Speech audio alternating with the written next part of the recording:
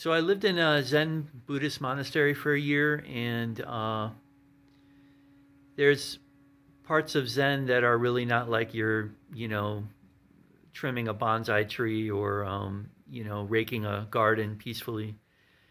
There's another part of Zen where the teacher told me, we have to take full responsibility for our lives, even if somebody does something that's completely out of our control, that's bad for us, that even causes us harm, in a way, what he was saying is that we're actually still responsible for that because we're responsible for our reaction.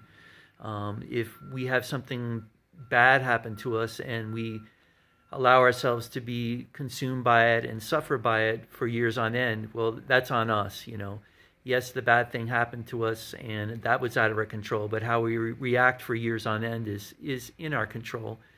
So that brings me to this topic that I think I kind of hear Dan the Fireman talking about, which is basically we just have to take responsibility when we're riding our motorcycle for everything that's happening around us.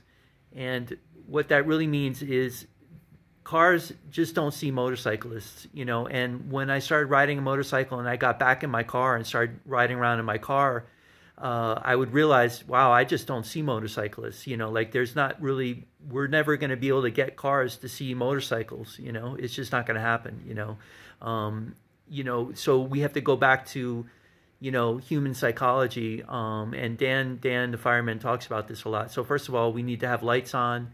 We probably want to wear, I don't know, I wear a white helmet, it doesn't have to be high vis, but that's probably good. But, like he says, I guess his point is that lights are something that just by human nature we're drawn to look for.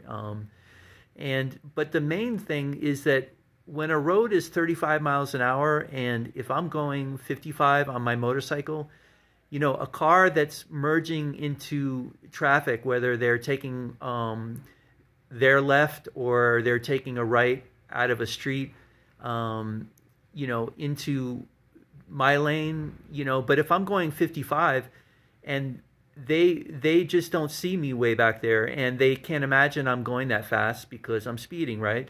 So they could be making that turn with plenty of time for me to, accommodate them.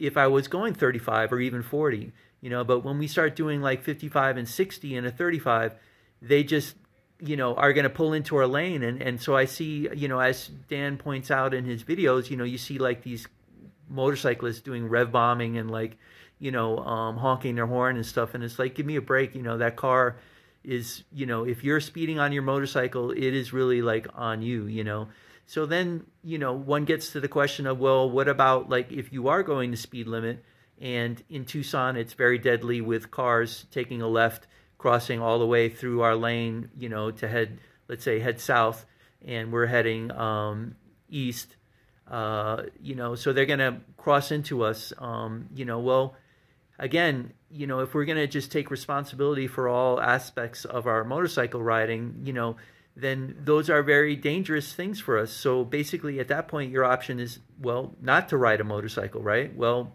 okay, so I'm going to ride a motorcycle.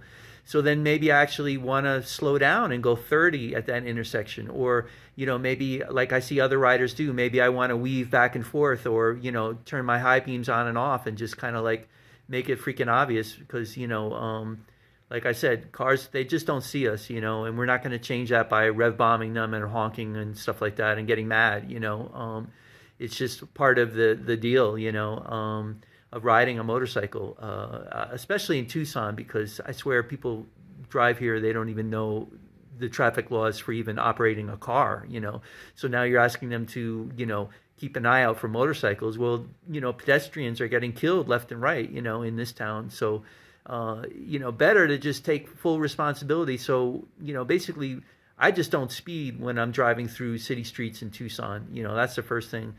And, I drive with my lights on, I wear a white helmet. I mean, this stuff isn't, honestly, it's not really going to make much of a difference.